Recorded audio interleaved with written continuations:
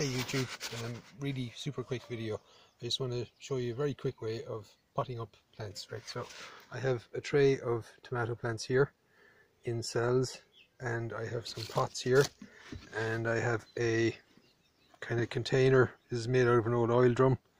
I just cut one side off of it, and it's filled up with a 50-50 mixture of topsoil and peat moss, compost made out of turf, I guess.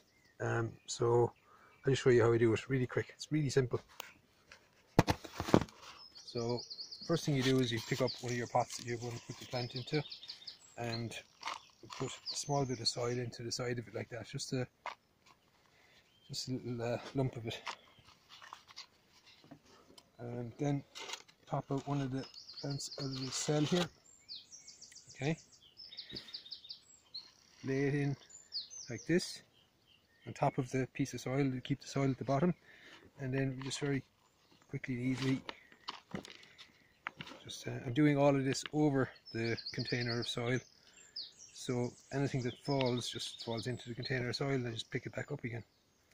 Now with tomato plants you can bury them a little bit deeper if you want to, and they'll throw out new roots up along the stem. Kind of gives them a better root system, so I can do that here as well. Okay, this is another one done. I've that many done already. Okay, that's all for now.